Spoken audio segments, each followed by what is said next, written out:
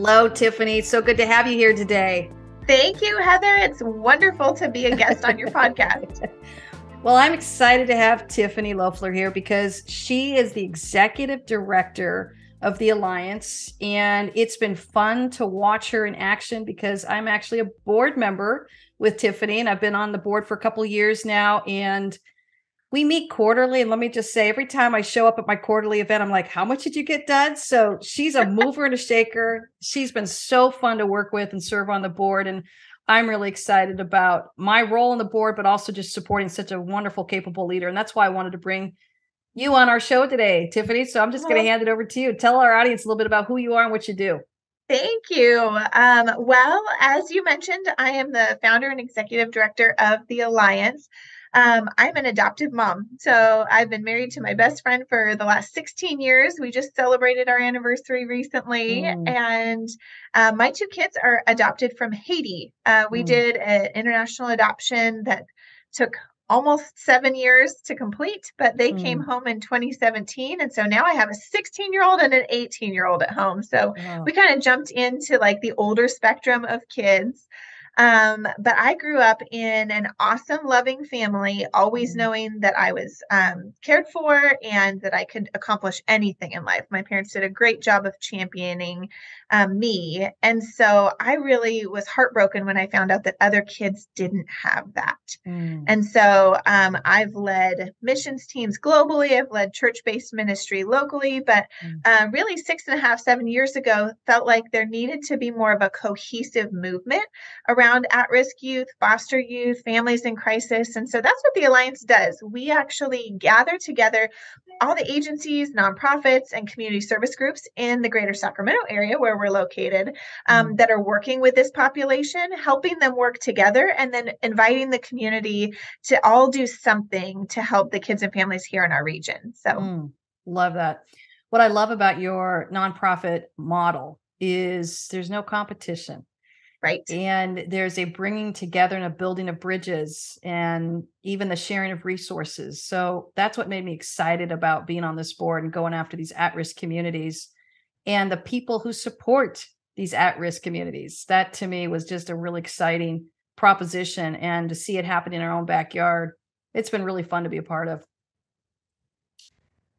I want to ask you this because we're going to pivot over a little bit to leadership and what it looks like for you leading. And, you know, my tagline, 3C, living and leading, clarity, confidence, and courage. Tell me a little bit about how that has supported your direction in leadership. Absolutely. Well, as I was processing through those three things and reading your book it just felt like an outline for life.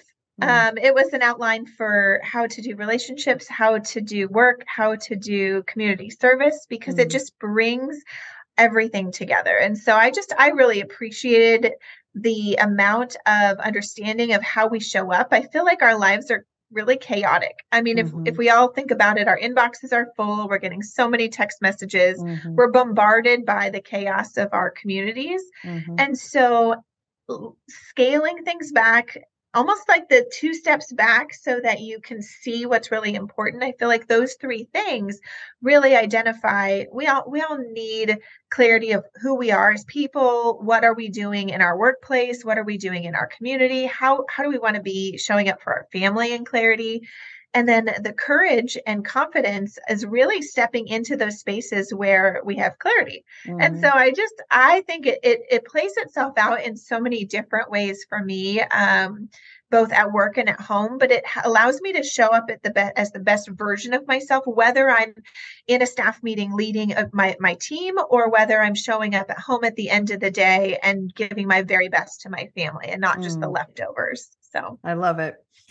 Well, you are a mover and a shaker. That's how I got to introduce you. And I am as well. And sometimes we could be dangerous together. But, you know, I open the book with clarity. The very first chapter is restorative rest. And it's really a permission slip you sign at the end of the chapter to say, I give myself permission to rest, because it's so critical for clarity. Can you tell our listeners a little bit about how rest has increased your clarity and what you do to rest? Absolutely. I really try to set aside really healthy work and home boundaries. Mm-hmm. I'm still growing in that area. I feel like there's always more we could do because, again, there's always more coming at us. But Mm-hmm. as a leader, there is no ending of opportunities, right? Mm-hmm. There's no ending of things that we could be doing to invest in our team or invest in our organizations or to build up a business. If Mm-hmm. you are in the business sector, there's just constant opportunities out there.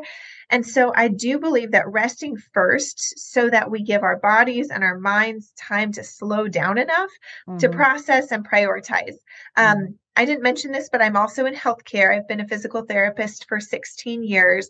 And so that's the industry I came out of Mm-hmm. before stepping into the nonprofit space. And in healthcare, we use the word triage often.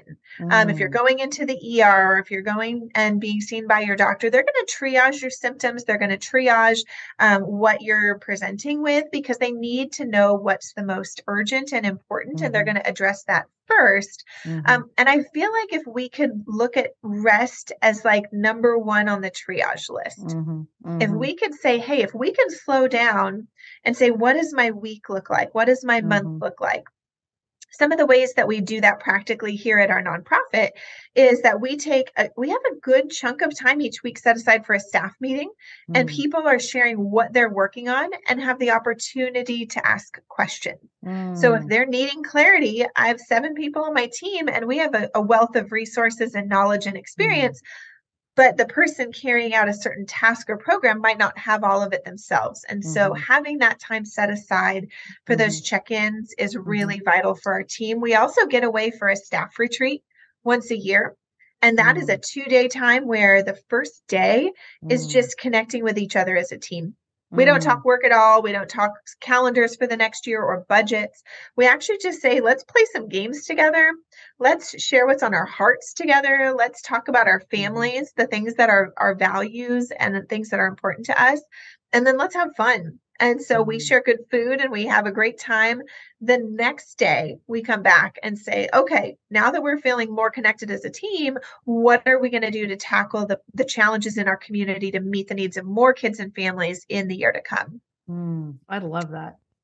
I I love that. also, one Mm-hmm. more thing, Go I ahead. have all of my staff members get a paid personal day, and Mm-hmm. I let them know right off the bat, it's in their employee handbook that that's an annual thing. You get a paid day once a year to step away from work but get fully paid, and it's not to go on a vacation. It's not to, pick your Mm-hmm. kids up from school. It's actually to do whatever your soul needs to be filled up. So Mm-hmm. it's your job to assess, is that going on a hike? Is that sitting at a coffee shop and reading? Is that journaling? What is that for you? And that's what you spend your day doing. And by the end of the year, you have to have taken that day and tell me about it. So I love it. How many days do they get, did you say? they just get one. One, but still, you're just But yeah, holding that accountability and that value there. So, do you do it as well? yes. Yep. Okay. I've And already what do got you do? I try to do a conglomerate of things. I'm a big Uh-huh. reader, so Yeah. reading is always part of my agenda. I try and read like 2 or 3 books at a time. Mhm. So I'm reading something that's teaching me something, and then I read something that's a fantastic story, and then I Mm. usually read something that's inspirational. Mhm. So I'll sit at a Starbucks and I will read. Um, I enjoy bargain hunting, so I usually go out Mm. and do a little bit of bargain hunting. I do it around my birthday each year, so I take my birthday money and I get to do a little bit of retail therapy. Oh, And then I love try and that. get out in nature because that's Oh. just fueling for my soul. Oh, I hear you. I hear you on all of those accounts. So that sounds like my perfect day as well. It Awesome. sounds like my perfect week, actually. Yes, yes, that would be great. Yeah, for larger corporations, we're a small nonprofit, so we can afford one day of personal Yes. day. For those larger companies, sure, it could be a Yes. week. I hear Soul you. care week. We all could Yes. use that. Soul Care Week is right, man. Well, I want to pivot over to your clarity of mission. I think that's something I've really loved watching you work. And I thought it was always fascinating. I mean, I tried to get into you as a PT and you were booked. So I knew you were successful. It wasn't like you weren't successful in the field. And so then you went and started a nonprofit. It made me ask the question as another businesswoman saying, what made you want to leave that field? I mean, what was that clarity of mission that you had to not only leave that field, open a nonprofit, but even more significantly, adopt 2 Haitian children as your own? Man, talk about being all in, Tiffany. Tell us a little bit how that journey went and how you got your clarity around that. Absolutely. Well, I feel like the clarity that I have is usually surrounded around problems, right? Mm, I feel like when we try to solve problems, we're bringing our best to the table. So the mm, two main problems that I kept seeing over and over again when I was helping local and global at-risk youth were there's a lot of really great organizations here in our region that are doing amazing things, mm, from foster agencies to mentoring organizations to groups that are serving homeless families to single parents. mm, It's this great continuum of at risk youth and families mm, in crisis. So I mhm, could kind of see from the 35,000-foot view this was all a huge continuum, and there's probably more than 200 nonprofits mm, and agencies right here in our region that are doing great things. The mhm, challenge was those organizations either had no idea what each other were doing, or there was actually some direct competition in the mm, nonprofit sector. We mm, kind of expect that businesses will compete for your market share. mhm, They're going to be advertising, they're going to be trying to get people, customers to come in their doors, but the nonprofit sector can actually be very competitive too, because every nonprofit usually needs two things. They need volunteers and they need mhm, donors. They mhm, need the people and the funds to make their mission work. And so I mm, was seeing a lot of disjointed efforts that I felt like all fit together in like the 1,000-piece puzzle. And if we just put the puzzle pieces together, shared ideas, shared resources, recognize that we mm, were actually all on the same team and not in competition with each other, we could see all the gaps in the system met. We could have a better picture of what resources were available, and we could serve even more kids and families. So that was mhm, some of the clarity. The other challenge I saw is that people in the community didn't know how to engage. Not mm. everybody is called to adopt two kids from Haiti. Most people aren't. Not everybody is called to be a foster parent. Most Yes, people aren't. Those are yes. absolutely needed things. So, Mhm, but that takes a big ask yeah, and an available home and lots of other support systems in right. place. So, one of the other things that in clarity that I love is just getting to enlighten people on what the needs are and Mhm, what are some easy, tangible ways they can meet needs. mhm, Because it's honestly, we can assume people don't care, but it's really that people just don't know. They mhm, don't know what the need is, or they don't know how they fit into the equation. So the Alliance mhm, does a lot of that. We do community mobilization all year long, mhm, saying, "Hey, there's a need for mentors in our community. Do you have 1 hour a week to mentor a youth or a teen?" Or, mm, "Hey, there's a huge need for respite, parents to get a night off. Could you offer mm, babysitting, or could you put on a cohesive respite event?"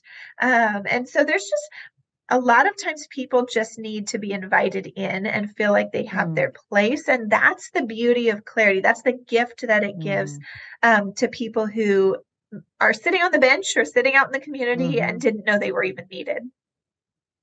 I have an actual example of that. It's so funny you would mention that because as you're talking, I was like, that's exactly what happened with my small group. Where Okay. every year in our neighborhood, we have a small group that we all get together. We have a blast. I've got wonderful neighbors. And the leader of the small group said, I don't want to bring Christmas gifts anymore. We all have enough gifts. Me being a board member, seeing an opportune moment, I stepped in and said, Yes. hey, I'm a part of this whole nonprofit that is really supporting our at-risk youth and our foster care and our caregivers, and just they had no concept of it. But once I exposed them to it, they got so excited about it, made donations, bought gifts, and they brought that to the Christmas party versus a gift for each other. And the whole thing shifted. And so when the invitations went out, that great little flyer you gave me, the card of all the options, I said, well, here, stick that in the invitation. And people were excited Perfect. about this idea of there's something that's out there. But to your point, the clarity around how to get involved, options around how to get involved, and giving people the respect of saying, I want to get involved, but this is what excites me, and this isn't what excites me. I thought was really a great way to do that. Awesome. Yeah, it's been really fun. So that Christmas giving campaign that you mentioned that your small Mhm, group's getting involved in, mhm, that was we got to blast that out to the entire community. And Mm, so that Be a Difference Maker went out through 20 local churches. It went out through tons of different cohorts of like people. It went out through businesses. We have collection sites at restaurants and at real estate agencies. And there's tons of different toy drives. Like there's so many ways people can get involved. All of the items from that are coming into our office. And so mm-hmm, because it was a collective effort, mm-hmm, and because there was clarity on around what the need was and what the ask was, we're right now, and we're still bringing things in, but we're going to be mm, distributing 2,000 toys to kids and mm, families, over $5,000 in grocery gift cards for families who have food mm-hmm, insecurity, and mm, over 40 families are going to receive baskets that are completely filled, with all these beautiful gifts, from holiday baking things to Christmas morning gifts. Those are mm. going to go to so many different families. And so it's just beautiful to see that ability for people to say yes when they know what they're saying yes to. Oh, well said. Yeah. Yes, when they know what they're saying yes to. Oh, that's great. So you have clarity of your own mission and you're giving clarity to other people to join you in your mission. I love that. Yep. I want to I want to ask you a little bit about confidence and courage Yes. because as I know, starting something takes a tremendous amount of confidence and a tremendous amount of courage. You have those up days, those down days, and everything in between. It's a bit of Mhm. a roller coaster because you're pioneering and blazing new trails. Talk to Right. us a little bit about that and how you handled some of those hard days and some of the insecurity and some of the confidence practices you did to make sure that you stayed on point and actually started a really successful nonprofit. Yeah, that those two go so hand in hand for me, the Mhm, confidence and the courage, because I feel like I am well qualified to be a physical therapist. That mhm, was my educational background in undergraduate. I hold a doctorate degree. I had been in the field at the time I launched the Alliance for over 10 years, so over a decade. I was well qualified to be in healthcare. mhm, As I was building more clarity around both the problem and some of the potential solutions to help at risk kids and families, I felt like I wanted to attach myself to either an existing organization mm, or help mobilize more people to go and do this other task. mhm, It kept coming back around to no, I needed to start it, I needed to lead it.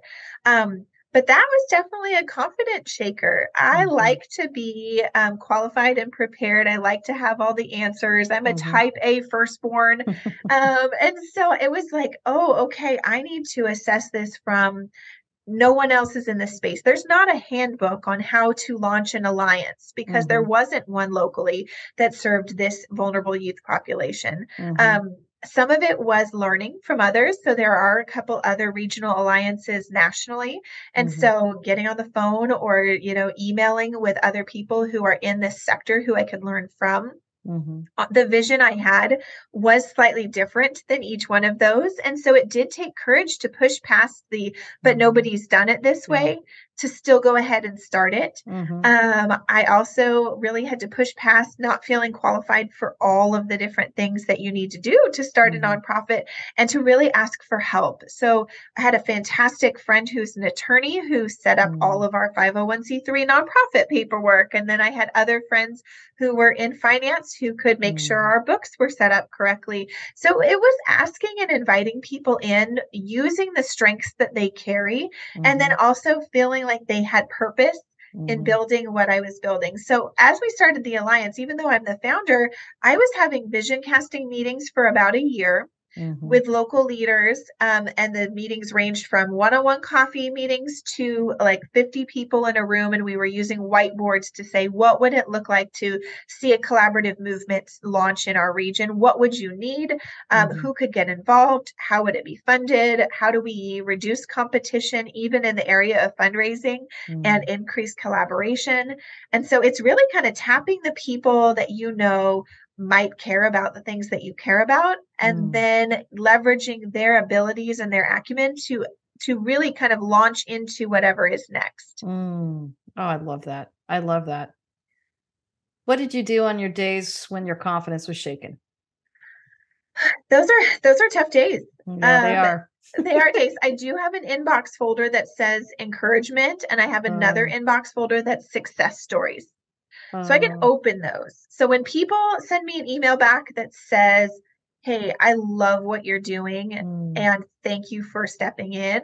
I save that in a folder because I need to go mm, back at those moments when we are meeting needs or when we're mm, launching a new trauma informed education course mhm, or when we are doing a holiday campaign. I want to save mhm, data on that because I'm both feelings and thinker. mhm. I'm a combo deal. And Yeah, so I want statistics. I want to know that we're making an impact. And I yeah. also want to know that what we do matters. Mhm, And honestly, we none of us get enough of that. mhm, Like in the business sector to the nonprofit sector, mhm, people, you're not always having them come back and say thank you mhm, or what an amazing service you provide or what an mhm, amazing organization you lead. So mhm, when you do get those, and they again are few and far between, saving them up as a staff, we also do at our Christmas party and on your birthday, everybody, it's like the opposite of a roast. They write all mm. the things that they appreciate about you. And you can actually, like, I have a little jar of all the great things my staff thinks about me. Because we Oh, all did that for each other. And so it's in the jar. So you can also pull a little piece of paper out of a jar if you're having a tough day. oh, I love that. Oh, I think everyone should have that in the workplace. Yes. Um, Confidence has to do with beliefs. What are some false beliefs you've had to reject, and what are some true beliefs you're having to invite in? Yeah, well, like I said, I grew up in a family who was really my parents were great at saying you can do whatever you put your heart Mhm, to. And so I had some of the foundation of being mhm, able to operate in that field of courage and confidence. I think the areas that I have to the false beliefs I would have to say is I have to do everything. mm, That's a big one, especially when you're the founder of something because you wear mhm, so many different hats. mhm, I had to say, okay, I'm not the expert, but maybe I still have to get the job done. mhm, Or this is important for our organization, but I'm going to wait for the right person to come along to carry the torch on that mhm, because I want it done well. We're an organization that wants to operate in excellence in everything that we do. And mhm, so if I don't have somebody on my team or if I don't carry a strength myself, mm, that thing that we might need to do might sit on a shelf for a little bit mhm, until the right person steps into that role. So mm, I've been learning delegation skills. I've been learning mm. when to say no. No, our no is powerful Yes. because the things that we say no to give us room to say yes to the right things. Mhm. So that has been like at first I can tell you like when you're starting a nonprofit and somebody invites you to come speak or come share, you say yes to everything. Right. I'm like Yeah. nights and weekends and I was like where's my time gone, Yeah. and then you recognize that some of those turned out to be wonderful and very helpful events or helpful groups to speak to.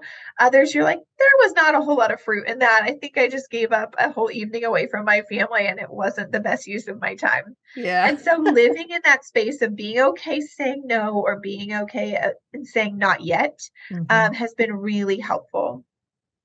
I love that. Either saying no or not yet. I think that's a really good distinction to make. I had a friend who used to say to me, Heather, no is a complete sentence.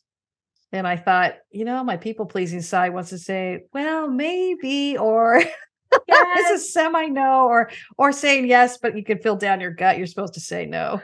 Oh, yeah, and all of us have those things. Yeah. And there are things that we still have to do. Like there's things for our kids or our Yeah. spouses or the things that we have to say yes to, even though it's like, oh, I know that's going to drain my energy a little bit. Yes. But yeah, when it comes to work, like living in that sweet spot and doing the things that you are gifted at, Yeah. um, or setting aside time and dedicating time on your schedule where you have a lot of tenacity and you Yeah. just get done all the things that you know you have to do, but it just doesn't bring you a whole lot of joy.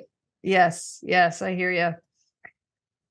As you talked about the healthcare field and moving into nonprofit, you're nonprofit full time now, right? I still treat patients 1 day a week, so it's Okay. just a very limited schedule. But yeah, my physical therapy part of me is just I love it so much, and it really allows me to help others. I love getting to help people, whether it's here at the Alliance or whether it's in my clinic.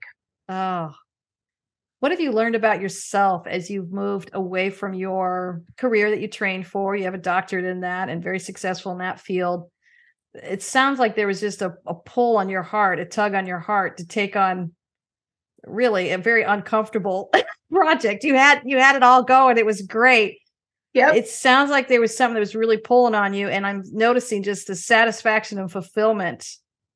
But talk to us a little bit about that journey and how you knew that you needed to step away from that and move into something completely new and different. Yeah.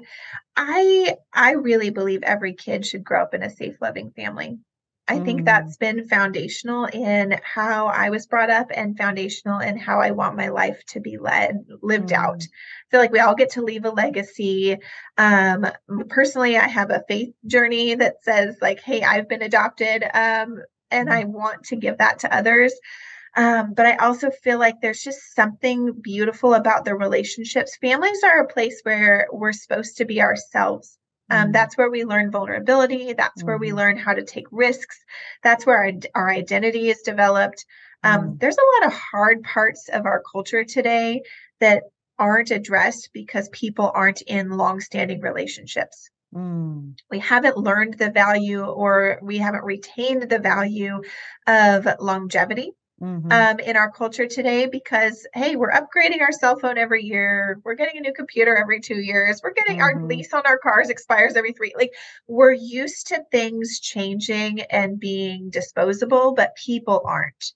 And mm, so I feel like when I'm investing in people and relationships and mm, stability, that when that happens, when that gift is given to a child of mhm, their family unit staying together, or when a child comes into the foster care system and they need a safe place to land, mhm, or when kids are going through their parents experiencing divorce and they just need some sense of calm or they need a mentor, a mhm, positive role model in their life that they can process some of their feelings with as mhm, they bounce back from dad's house to mom's house. mhm, Those are things that invest in this next generation that's going to change our community. It's going to change the way we view mm, commitments.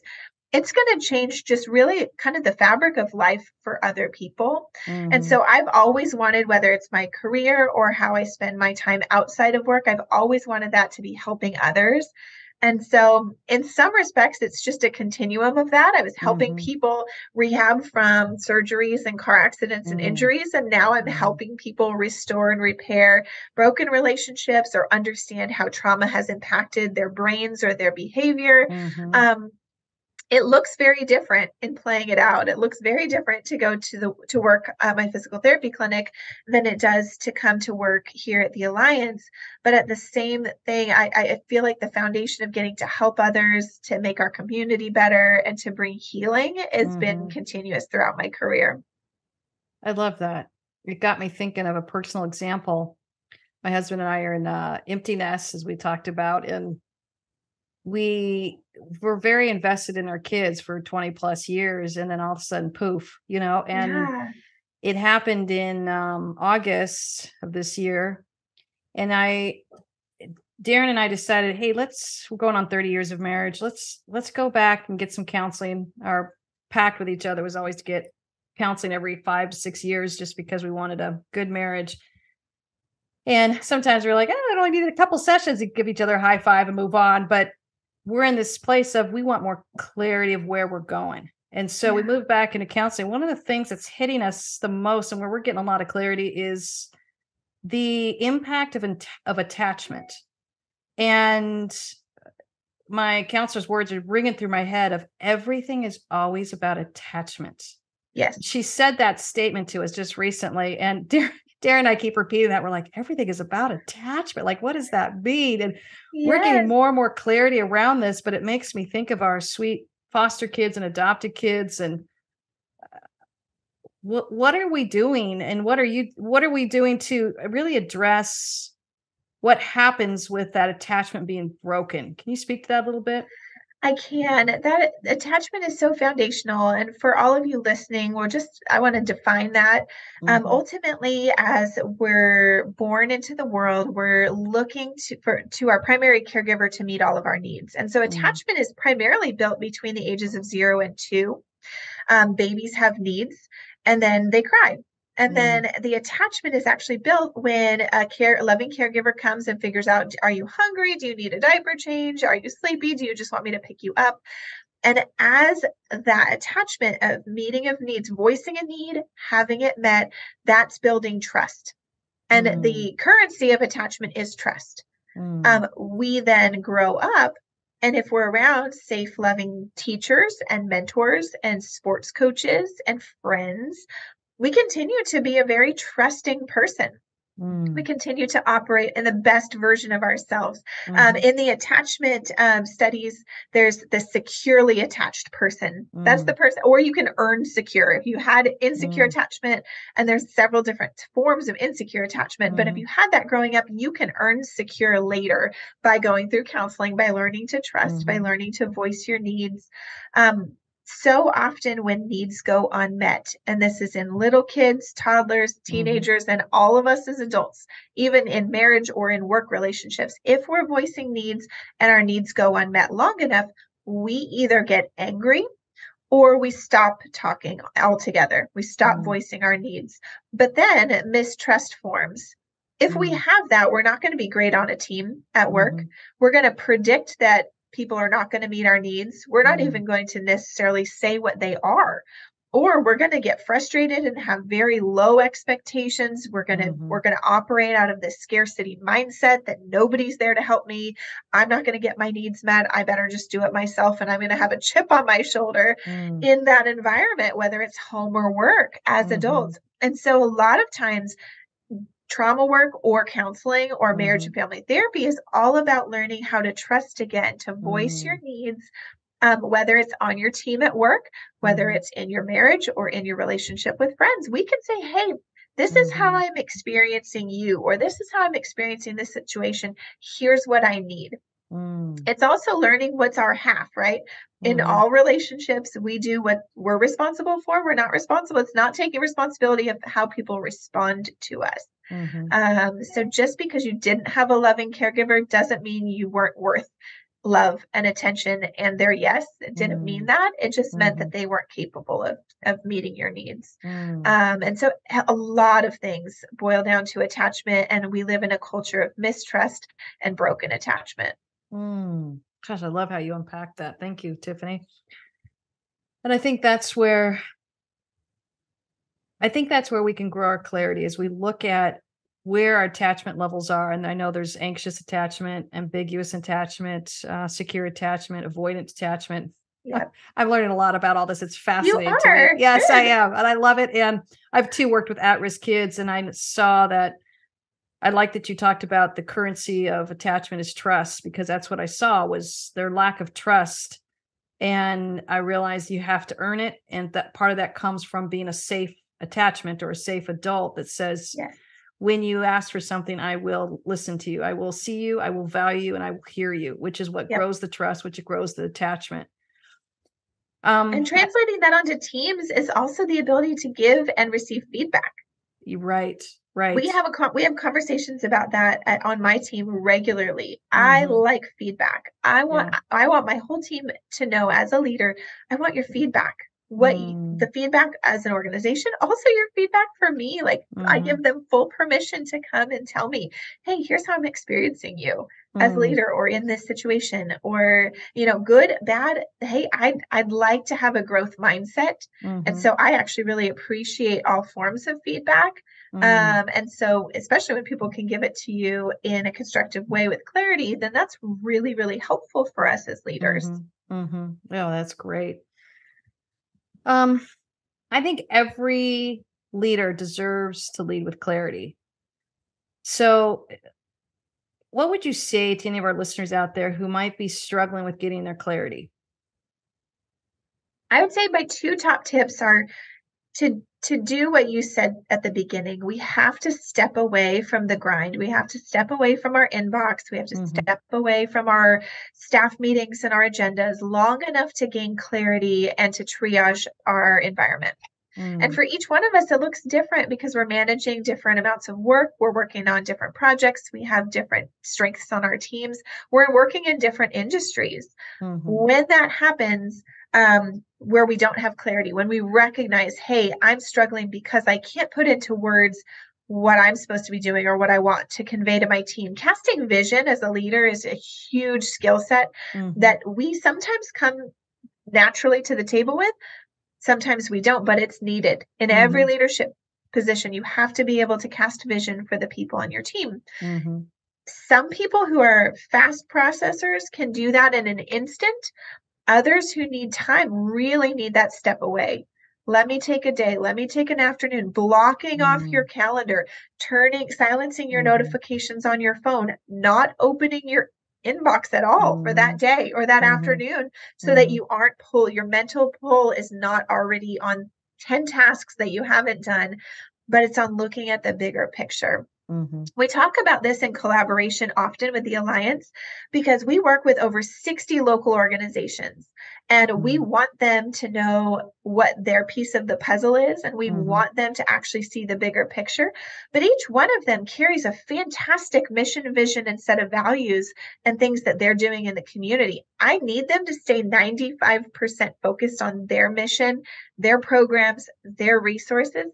I only want to ask for 5% of their time and energy to stop and look around and see the bigger picture, to attend an event so they could collaborate with other organizational leaders, to hop on a Zoom meeting where we're doing a think tank, to attend a training, a leadership training, where they become better leaders. I can't walk in and assume I can ask for a whole bunch of their time, because that would actually take them away from their mission. I just want every now and again for them to look around and see what else is happening in our region and how they play, how their organization or their mission plays into that. But we can do that as people too. All of a sudden, what's most urgent and what's most important for us isn't the same as what's most urgent and important for the rest of our team. So stepping back, casting vision, and then understanding where that falls in the scheme of how your organization operates. The big picture. I love that. I think it can be counterintuitive. I'm going to just say this out loud for all of us, all my fingers pointing back, but all my listeners who are really high achievers and high activists. Sometimes when we're not sure on our clarity, our temptation is to stay in the game, grind harder, work harder, do more, stay on the hamster wheel.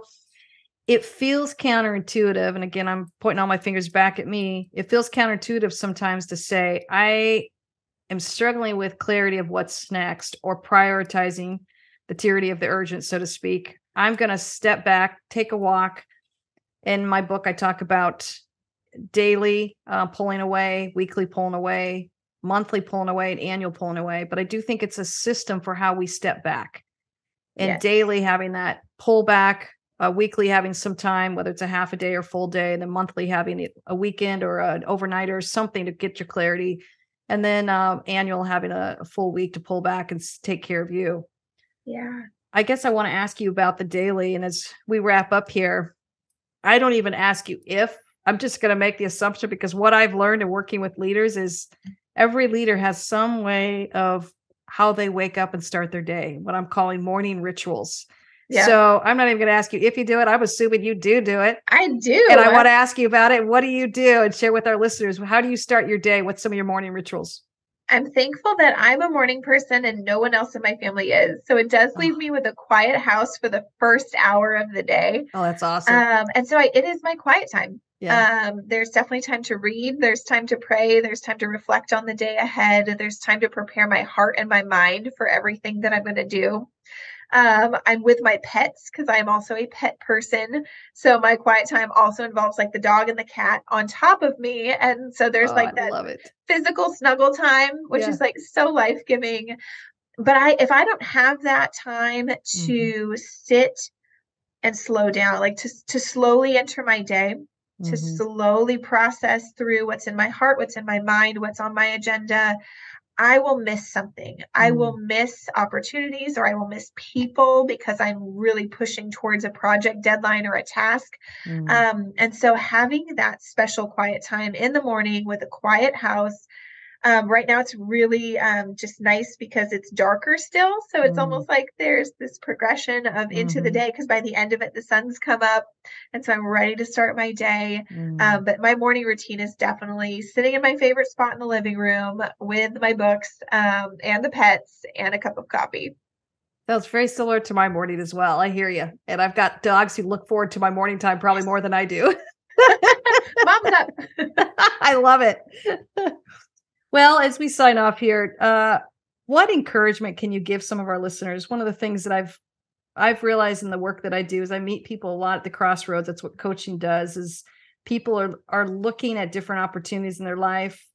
It may not be as dramatic as leaving healthcare like you did and moving into it and starting a whole new nonprofit. It could be more of like starting a hobby or choosing a different relationship or anything else along those lines. But I want to say, what encouragement would you give them to really get that clarity about what they want to do, the confidence around their beliefs around it, and really the courage to take action steps forward in it? What encouragement would you give them? We have a phrase here at the Alliance of being a difference maker. And I feel like if we wake up on a daily basis knowing that we have the opportunity and the invitation to make a difference for other people, whether they're in your family, on your, on your workforce team, or in the community, when we're empowered with that phrase, I'm a difference maker. I'm going to make a difference for people today. I'm going to show up for people today. I feel like that invitation to us as leaders, to us as maybe bosses or staff members, to us as family members, then we're going to show up as our best form of ourselves. I love that there's this interplay of purpose. Like, we're all looking to have purpose in life, and we get to blend that with what we do at work and what we do at home and who we are in the community. And when we do that, we're definitely making a difference for other people. I love it. It reminds me of another personal example that I will put on the table because I think our listeners will love this. Need to Breathe is one of my favorite music groups, and they have a song called Difference Maker. And one year for Christmas, my kids were trying to figure out what to get me. And I said, I would like each of you to gift me a song and tell me why you like this song for me. And my daughter gave me the song Difference Maker by Need to Breathe. And that is a good song. Yeah. And I love the fact, I'll never forget, it's one of my favorite gifts. I'll never forget that that's how she sees me. Oh my goodness. I could die in peace now. Right. That my daughter has seen me as a difference maker. And I want to say, I don't think it's as hard as you think it is. It's really listening to your gut. I think that's the encouragement I want to say is it's listening to your gut. It's listening to your instinct. It's listening to your higher power. It's listening to something beyond yourself that says, I think I'm made for more. And I think that's the encouragement I want to leave with our listeners is we believe, Tiffany and I both believe, for you and with you, that you get to go after the life that you're truly made for. And you get to have all the clarity and the confidence you need and the courage in abundance and in spades. Because if you don't show up for your life, there will be a hole in this world that will be less of a world. And we need you showing up for your life. And so we are cheering you on. And Tiffany, it's such a pleasure to have you on my show today. And honestly, it's a pleasure to be partnering with you as you're a difference maker out there in the world. Well, thank you. Thanks so much for having me. And this has just been such a great and inspiring conversation. I'm encouraged. Good. Thanks, Tiffany. Take care, everyone. Thanks for joining us today. We'd love a review. Helps us out quite a bit. Wherever you are, just drop a review. And you can find out more at heatherpenny.com. Cheering you on.